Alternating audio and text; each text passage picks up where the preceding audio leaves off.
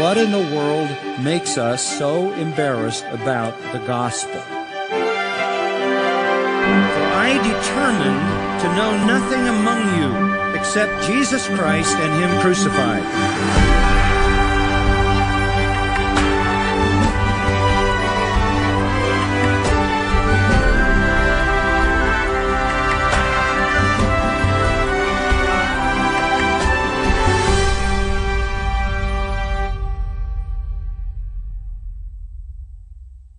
I want you to begin tonight as we turn to the Word of God by following as I read Matthew chapter 7, verses 21 to 27. Matthew chapter 7, verses 21 to 27. Here are the words of our Lord Jesus Himself. And they are stunning words, shocking words, and tragic words. Not everyone who says to me, Lord, Lord, will enter the kingdom of heaven, but he who does the will of my Father who is in heaven. Many will say to me on that day, Lord, Lord, did we not prophesy or preach in your name, and in your name cast out demons, and in your name perform many miracles? And then I will declare to them, I never knew you. Depart from me, you who practice lawlessness. Therefore, everyone who hears these words of mine and acts upon them may be compared to a wise man who built his house upon the rock. And the rain descended, and the floods came, and the winds blew, and burst against that house, and yet it did not fall, for it had been founded upon the rock. And everyone who hears these words of mine and does not act upon them will be like a foolish man who built his house upon the sand. And the rain descended, and the floods came, and the winds blew and burst against that house, and it fell, and great was its fall. Perhaps this is the most tragic text in all the Bible. The reality is there will be people one day who stand before the Lord, many of them, who will assume that they are about to enter heaven, only to be told they're on their way to hell. This is the worst possible illusion that someone can have. To be mistaken about your eternal destiny. To be mistaken about your salvation. I'm often asked the question, are Roman Catholics Christians? And I would pose this question. Are Protestants naturally or always Christians? How about another question? Are evangelicals necessarily Christians? But a more important question than any of those is, are you a Christian? Could be that you're among the many who are self-deceived. You're not alone. I am convinced that in the name of Christianity, there are many places that call themselves churches, and they're not churches. And they have men leading them who call themselves pastors, and they're not pastors. And they have congregations who call themselves Christians, and they are not Christians. They're not churches, they're not pastors, and they're not Christians. And yet they proudly post the label Christian. Now we learned in our message last time from verses 13 and 14 that there are only two possible options. There is a narrow gate that goes to heaven, and there is a broad road that says heaven but goes to hell. The narrow gate is hard to find and hard to go through because it demands denial of self, denial of self-righteousness, recognition of sin, full repentance, submission to Christ, commitment to obey Him and follow Him no matter what the cost. It's hard to find that truth, and hearing it, it's hard to act upon it because of the love of self and the love of sin, which is natural to the sinner. The true way to heaven is hard to find. It is away from the crowd. It is narrow. You come naked. You come alone. You come penitent. You strive to enter. At the same time, most religious people are on the broad road, and there are plenty of false prophets who are enabling them. They are discussed, by the way, in verses 15 to 20. The false prophets, the false religious leaders, the false representatives of Christ, false agents of God, who really are the agents of Satan. They are ministers of Satan disguised as angels of light, leading people on a road that says heaven but ends up in hell. For all the years of my ministry, there has been nothing that has come to the level of my concern for this issue. Of course, it's a tragedy for Hindus to go to hell, or Buddhists, or Muslims. It's a tragedy for atheists and Jews who reject the Messiah to go to hell. It's a tragedy for anybody to go to hell. But it seems to me that the tragedy of all tragedies is the oft-repeated Judas tragedy, where you hang around Jesus, but end up belonging to Satan. That's the real tragedy. There are pastors who fit into this category. They're not even Christians. And churches are filled with people. Some quote-unquote churches are made up almost all of non-Christians who are deceived about their true spiritual condition. And so it's important for us to hear the words of the Lord. If I'm concerned about this issue, believe me, He's far more concerned about it as well. And when the Lord said these words, He was not speaking to irreligious people. He was speaking to fastidiously religious people.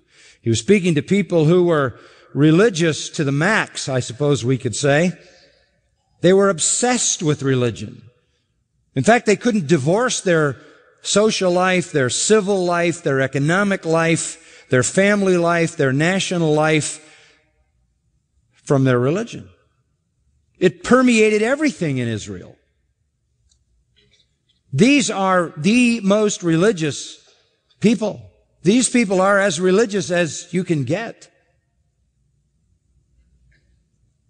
But they have no relationship to God and no relationship to Christ. They are religious but lost. They are on the wrong road. To borrow the words of Paul, they have a form of godliness without the reality of it. They are self-deceived. We have that today, as I said. It is everywhere. Everywhere.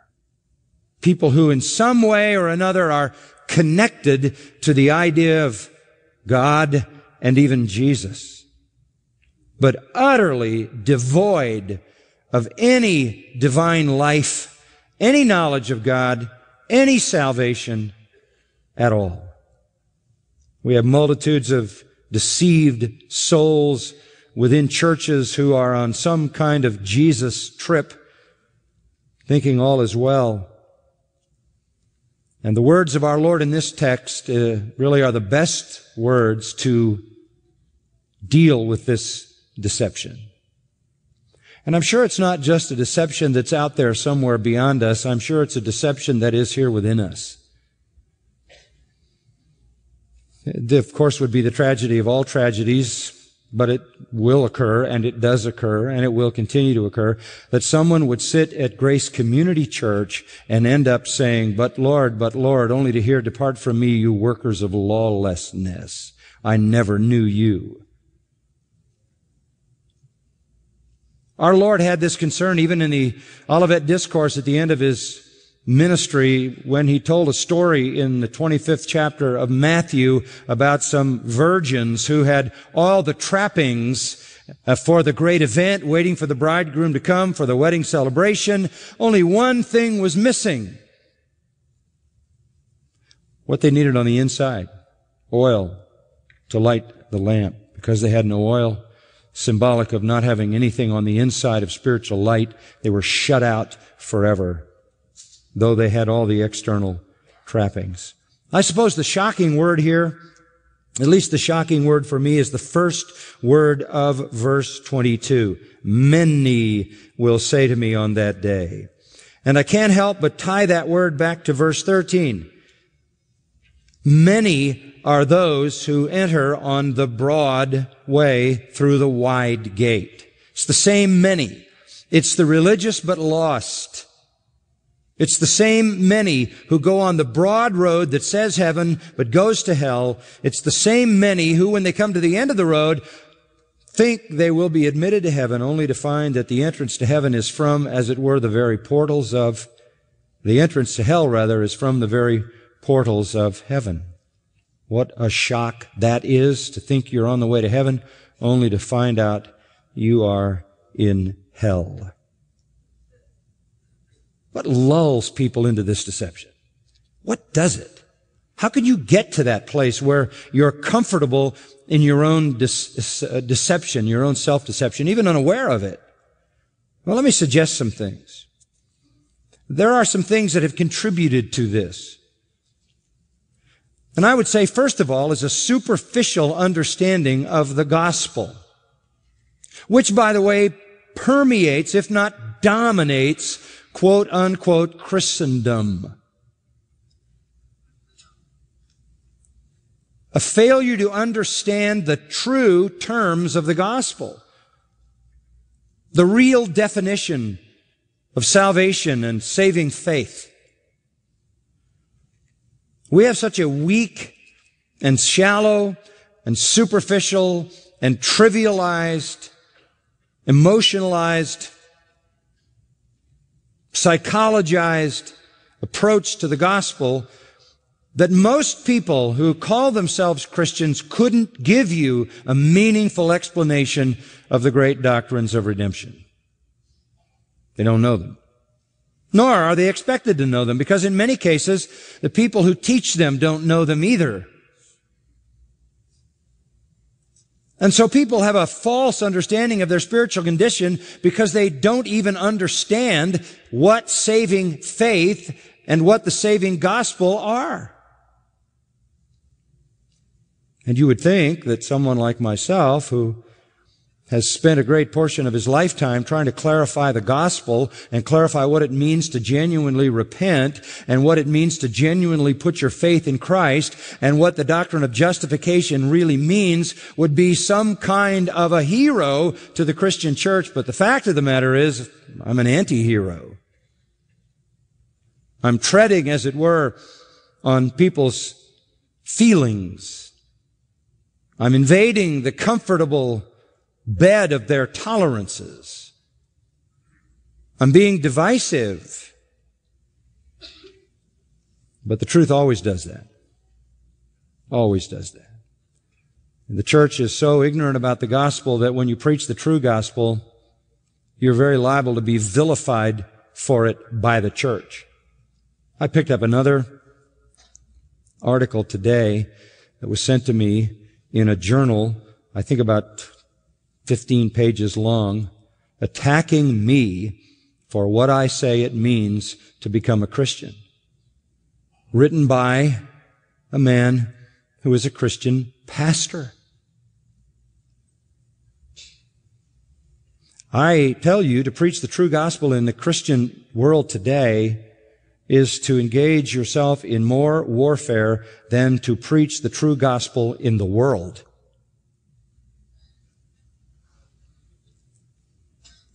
So the first reason why people can be lulled into this deception is because they don't know the definition of the gospel.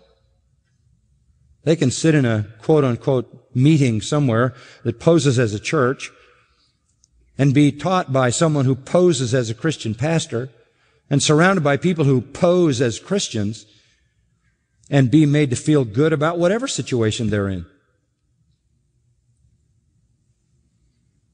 The second contributor to this is a false sense of assurance. A false sense of assurance. The idea is that if you feel good about God, and if you have some emotional attraction to God, which might be called love, and if you believe in Jesus, and you want to connect to Jesus, and you want to sort of associate with Jesus and be a part of what Jesus is doing, and you want Jesus to kind of work with you and make you what you want to be, you're in. And this will be affirmed. You will be told, if you just pray this prayer, you're a Christian. You'll be certified. In some cases, if you come to an altar and pray this prayer, you're going to be doubly certified. In some cases, if you show some kind of faithfulness to the meetings that you go to and they're all about Jesus, quote unquote, that's a certification. But mostly if you feel good about Jesus and you want Him to fix your life and take your life, you'll be affirmed. You're okay. As long as you say you want Jesus in your life and as long as you say you believe in Jesus and as long as you pray to Jesus and ask Him to fix your life, say the right things, show the right emotional responses to the events that are done in the name of Jesus, you're okay. In fact, you'll be built up. You'll be affirmed regularly. God loves you, and He loves you unconditionally. And all He wants to do is fulfill every dream and desire you have in your life. And you're here and you're showing your love for God, and that's putting you in the spot where you're going to be just blessed. And so both the lack of definition in the gospel and this overwhelming desire to make everybody feel good and to assure them that they're okay with God if they just hang around the people who talk about Jesus lures people in and seduces them into the dream that they are right with God. And they're not. There's a third thing. A failure at self-examination. A failure at self-examination.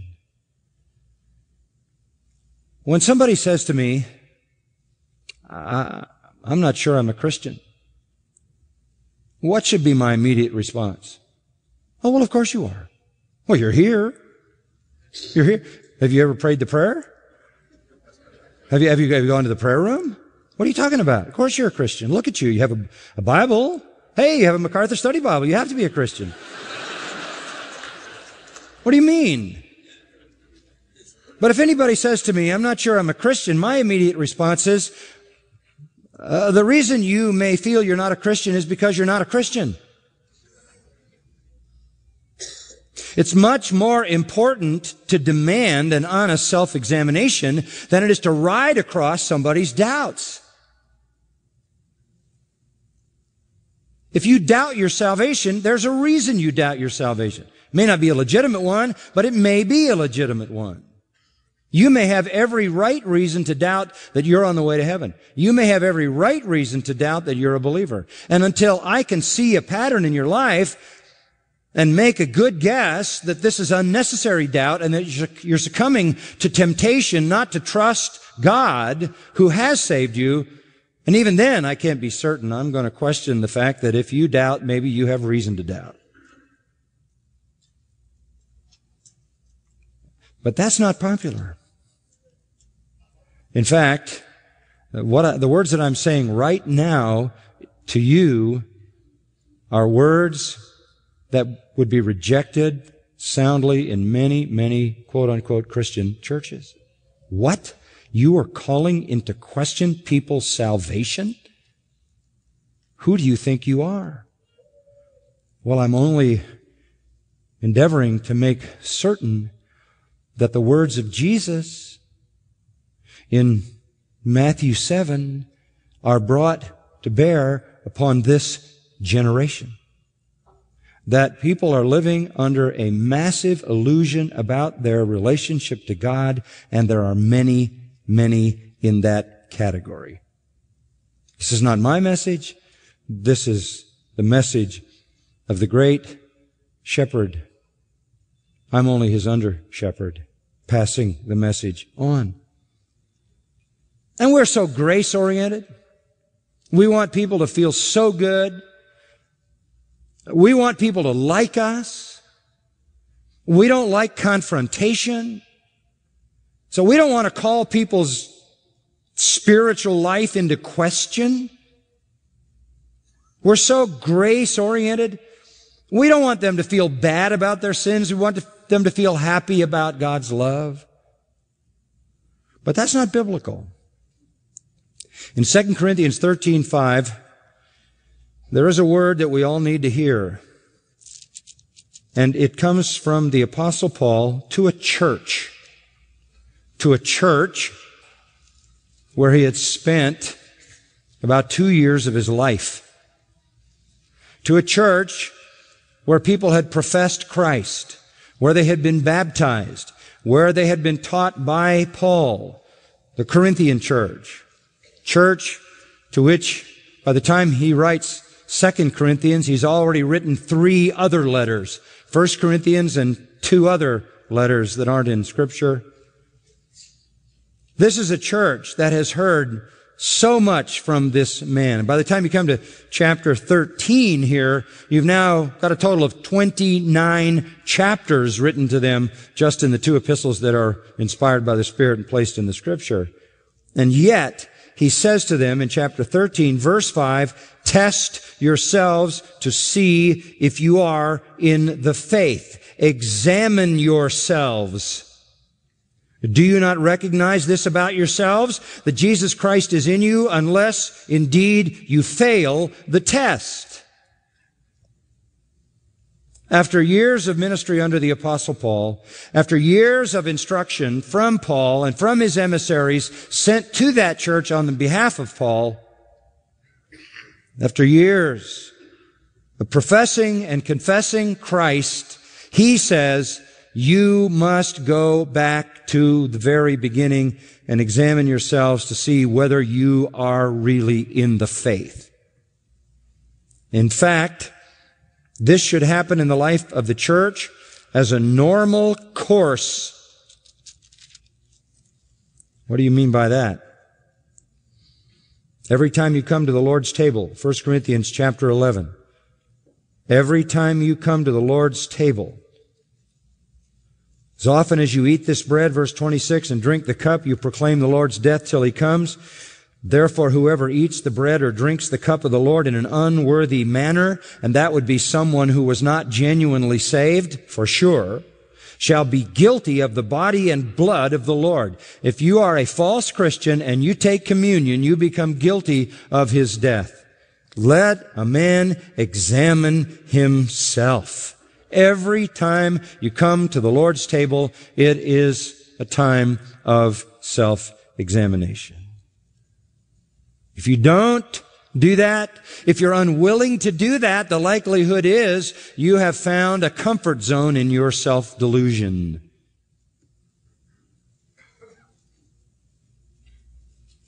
There's a fourth matter that I think seduces people into this delusion. The fixation on religious activity. A fixation on religious activity. Being in a church. Being with people who call themselves Christians.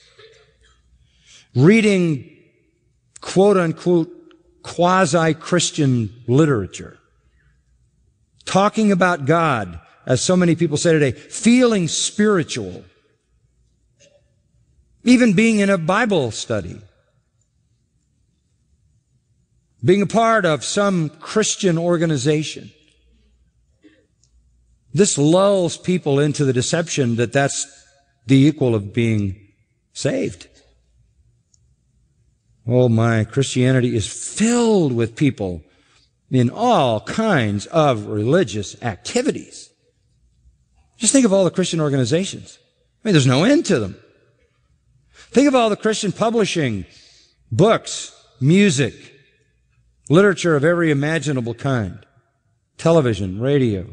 It's endless. How many people are involved in all of this? Think of all the churches, from Roman Catholicism, the Orthodox Church, down through everything that purports to be Christian, including cults, all the way through to liberal Protestantism, the denominations, all the way down to every different kind of church. And churches now pop up everywhere. The idea today is to start your own church. You're not supposed to be called or gifted or trained or ordained. You're just supposed to be entrepreneurial. Everywhere these churches pop up and reinvent what a church should be around the personality of the leader. And they involve people. I just got a little deal that somebody showed me the other day that came out to everybody in my part of town. The new techno church. And it features breakdancing Jesus boy. Breakdancing Jesus boy in the new techno church. Well, that's involving a lot of people. And then when they meet, it says, when you come, bring your stuff. Bring your rap albums, bring your turntable, and you can be a disc jockey. And who knows what's going on in that situation. But it involves all kinds of people who feel like they're connected to breakdancing Jesus boy. You know, we laugh at that because it's so absolutely ludicrous and ridiculous. But it's a tragedy beyond all tragedies. Religious activity everywhere. Everywhere. There's a fifth feature that I think lures people into deception. I like to call it a fair exchange approach. A fair exchange approach. It's so typical. It usually starts like this. I'm basically a good person. It's the idea that you believe in God and you're a good person as over against a bad person. Which means, given a 24-hour day, most hours in that day you're not committing a violent crime. That's the way it works. It's all about stacking up the hours. How many hours a day do I commit crime? So it's a rare day when I do a crime, but there are a lot of other days I don't do a crime. So I'm basically good. Or how many hours a month am I raping someone? Oh, it's occasional, but the rest of the time I'm basically a good person. That's how it works. They sort of balance off the timetable. And we tend to also to balance off our sin with something good. You know, hey, look, I support my family. I know, I support my family. Yeah, I know I stumble once in a while and I'm unfaithful to my wife and I cheat on my income tax. But I'm telling you this, I take my kids, to the Saturday Little League. I'm a good dad. Really. Yeah, God wouldn't keep me out of heaven. After all, I believe in God and I believe in Jesus and I'm basically a good person. And of course, that's the biggest lie in religion. You have to forget, in order to buy that lie, that God only justifies the ungodly. So it's not until you're ungodly and you know it. You're already ungodly, you just don't know it. But when you come to the knowledge that you are ungodly, then there's hope that you could be justified. But not until. This works for most people. Some bad over here, some good over here. Balance, I'm on the good side. I'll be okay. God certainly couldn't keep me out of heaven.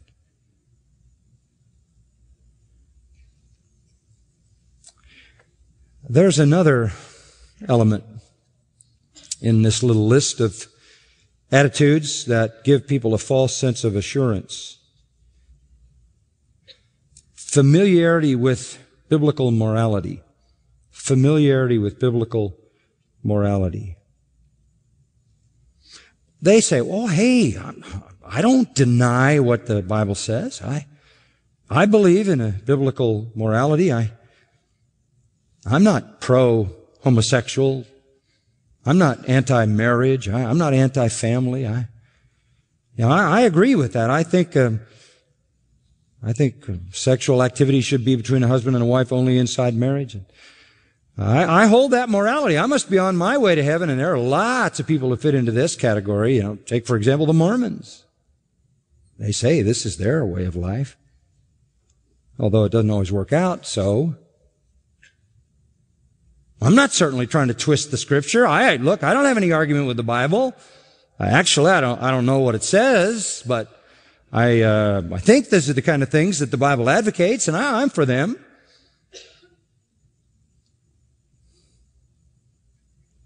And all these things are just a big deception.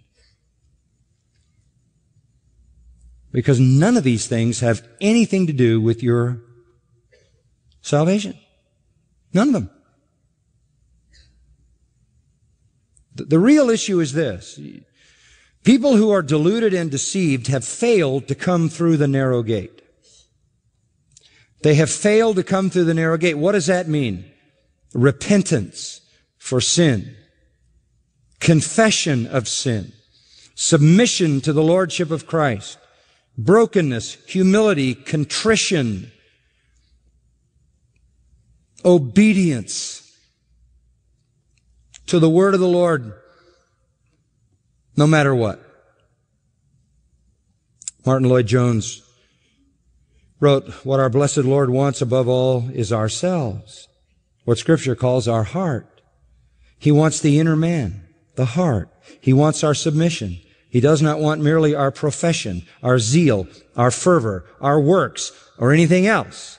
He wants us. God does not want our offerings. He does not want our sacrifices. He wants our obedience. He wants us. It is possible for a man to say the right things, to be very busy and active, to achieve apparently wonderful results, and yet not to give himself to the Lord.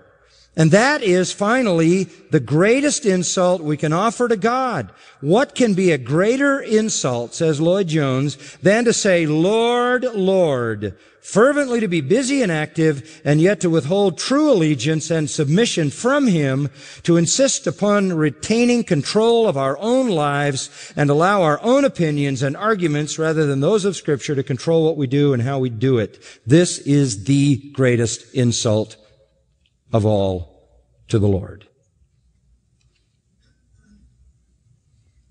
And the deceived come in several categories.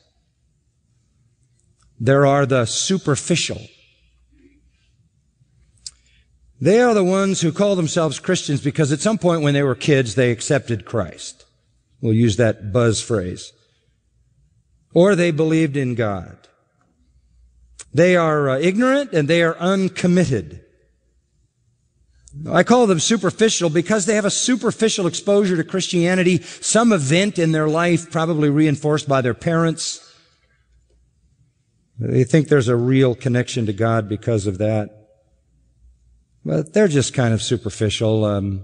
It's all about a past event. They think they've put that to rest. They've settled that issue. They've taken care of that, a sort of necessary item in their lives. And the only time you ever see them is on Christmas and Easter. When they roll into the church on Easter, you want to wish them Merry Christmas because you won't see them again till then.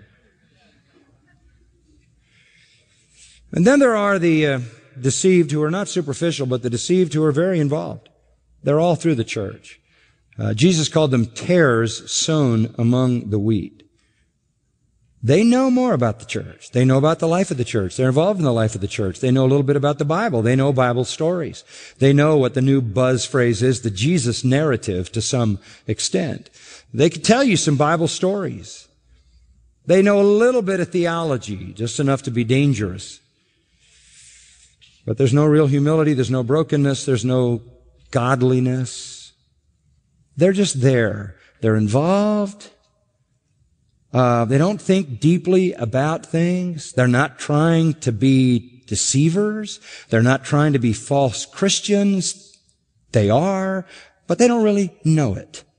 They're just kind of going along with the church activity, thinking, hey, these are my people. This is where I belong. And so you have the superficial, then you have the involved, and then you have, thirdly, the hypocrites. They know they're not believers. They show up at church on Sunday, and they can't wait to get out of the place to go back to pornography, illicit relationships, wicked, evil behavior. Oh, the involved, they're trying to work on their ethics. They're trying to work on their morality and trying to be as good as they can be without any help from the Holy Spirit. Pretty tough. Actually impossible. But the hypocrites, they've given up trying to be what they can't be. And they just pretend to be one thing when they show up at the church, and the rest of the time they are exactly who they are.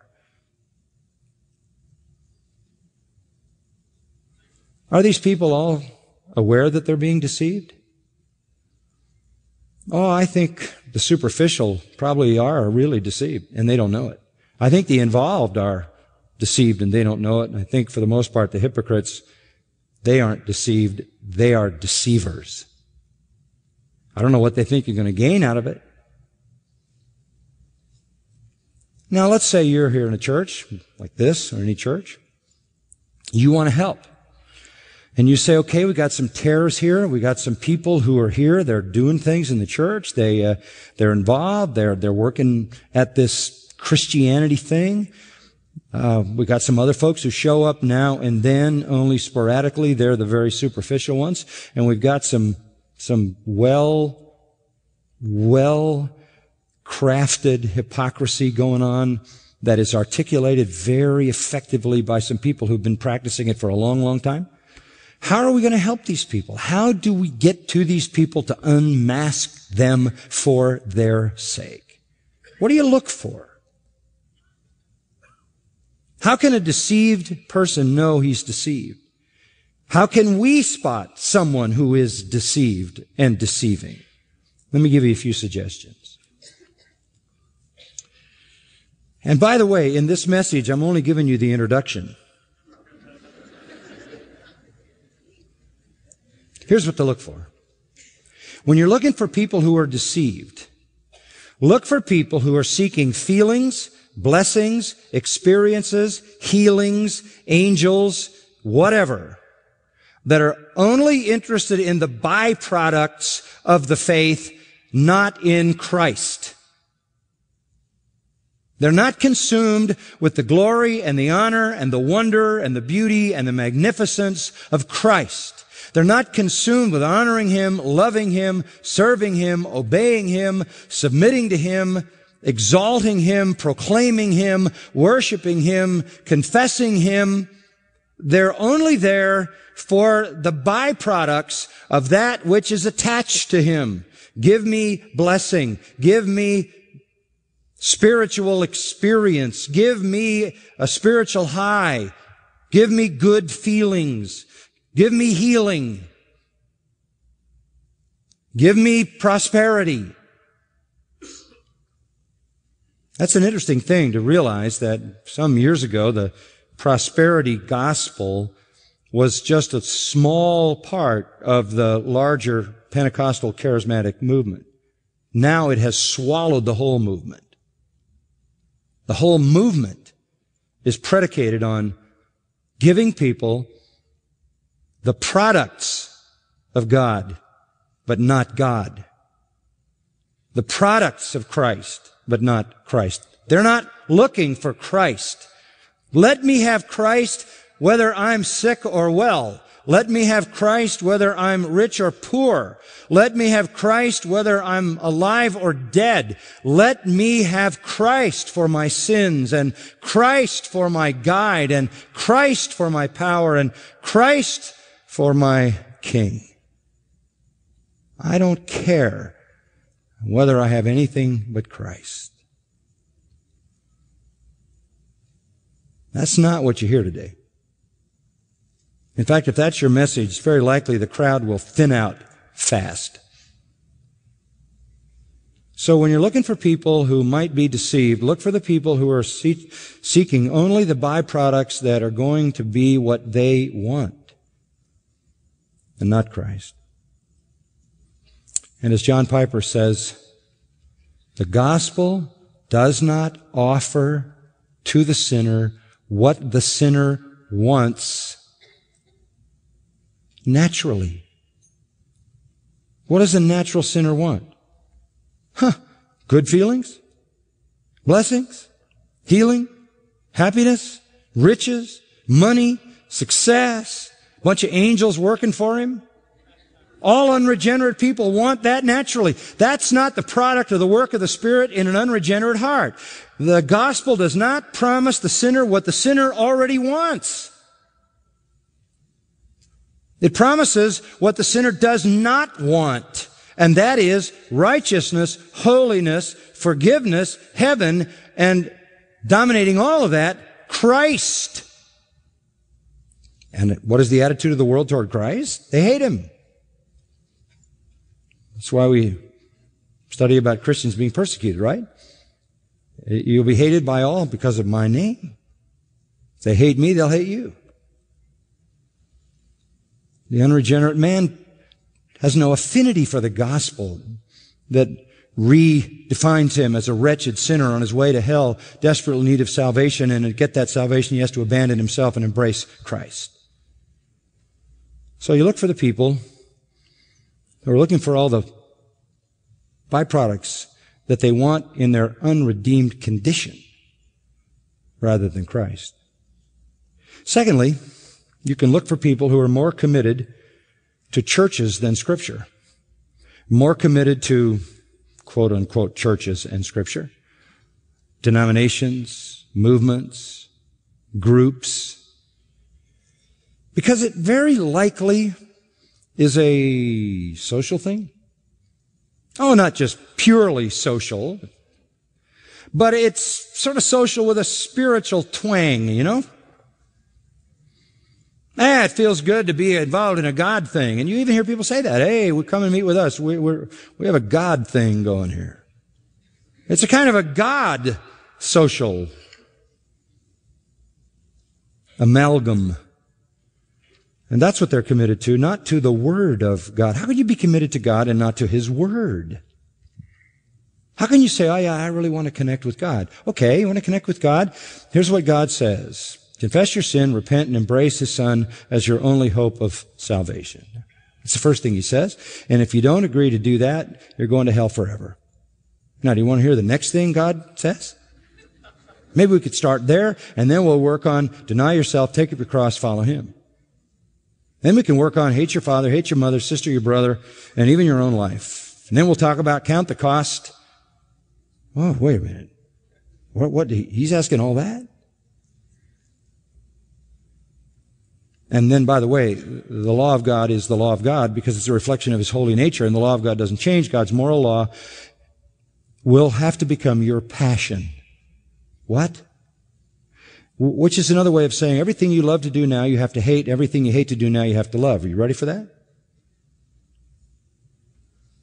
Look for people who have a commitment to some organization, some place, some group of people that is far more than their commitment to know the Word of God so that they can obey the Word of God.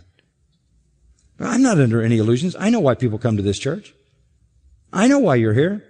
You're here because you take the Word of God seriously, correct? And this is not a dog and pony show.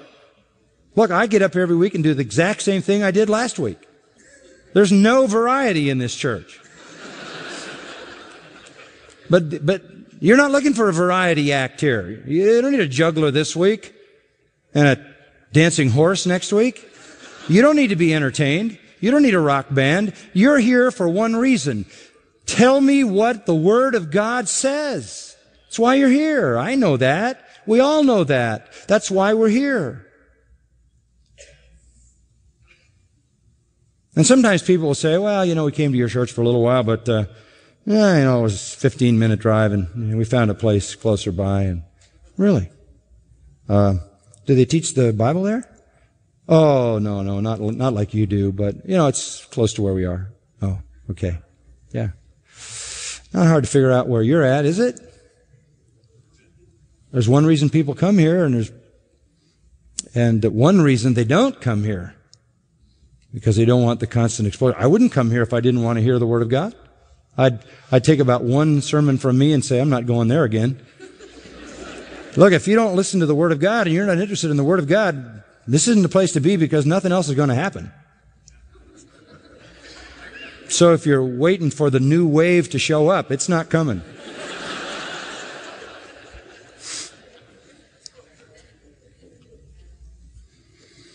There's a third kind of person you might look at and wonder if these people are really converted. They're more involved in theology as an academic interest than for personal holiness.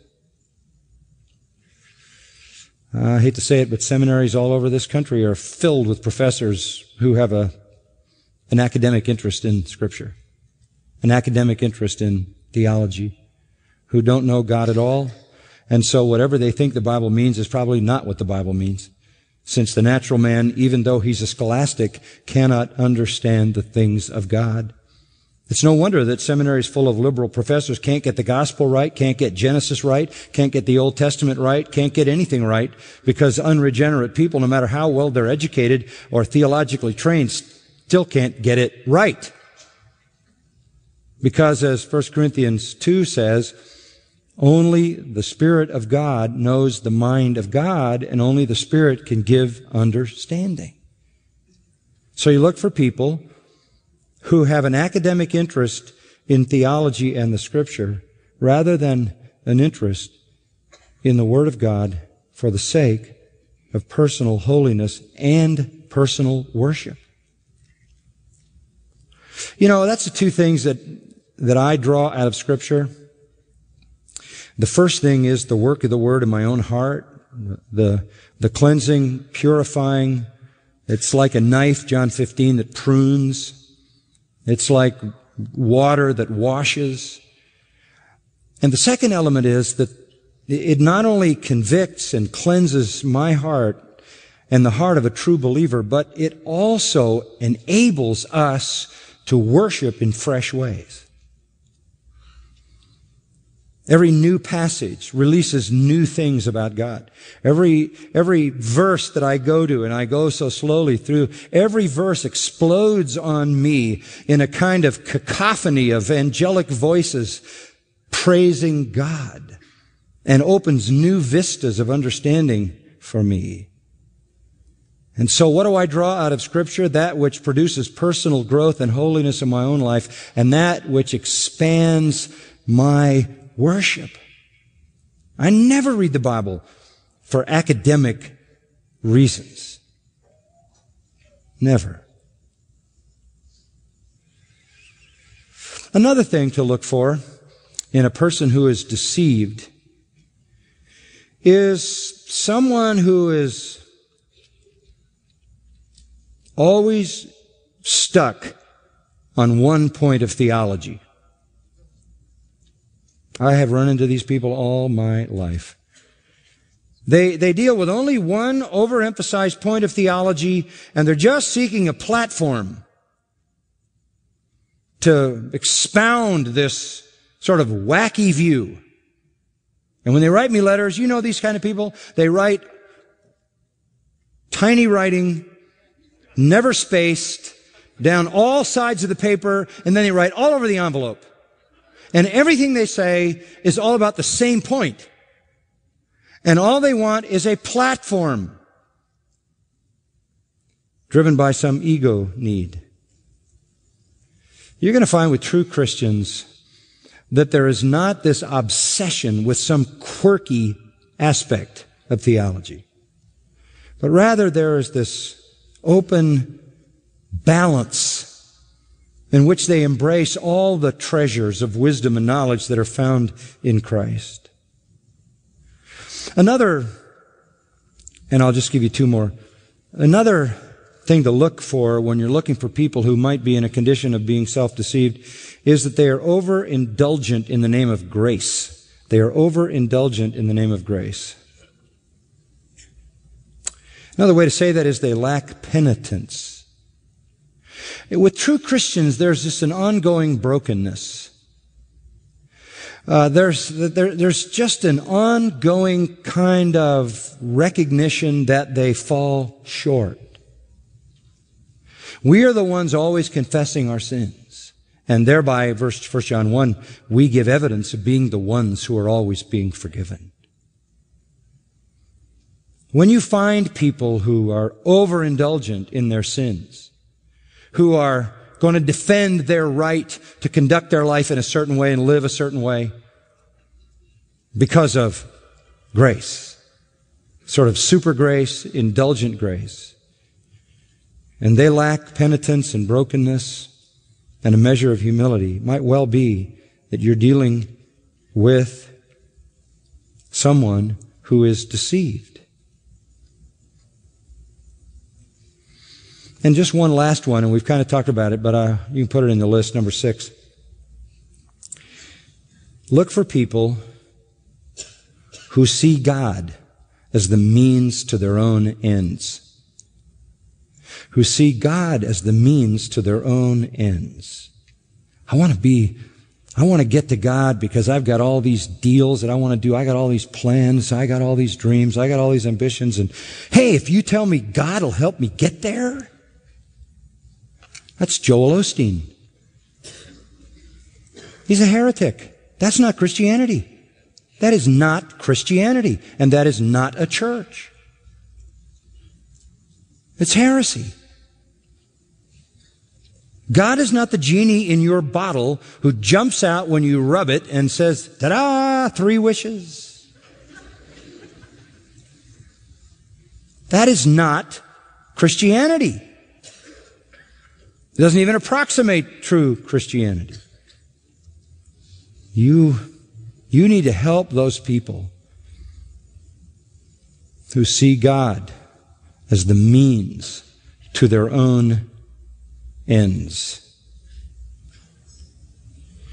Sad to say, people who live like this, even though they hang around churches called churches and sometimes hang around real churches, and some of them are even here in our church, they are on the road to destruction.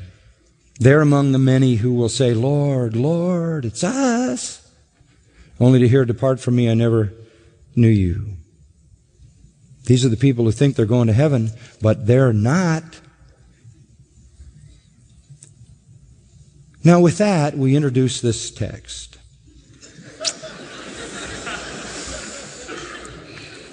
I'm glad you still think that's humorous. That gives me hope that there is a future.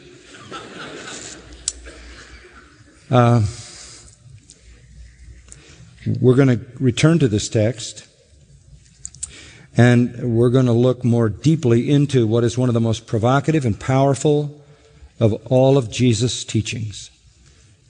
The folly of empty words. Profession without possession. The tragedy of all tragedies. But for now, we bow in prayer and thank the Lord for what He's given us tonight.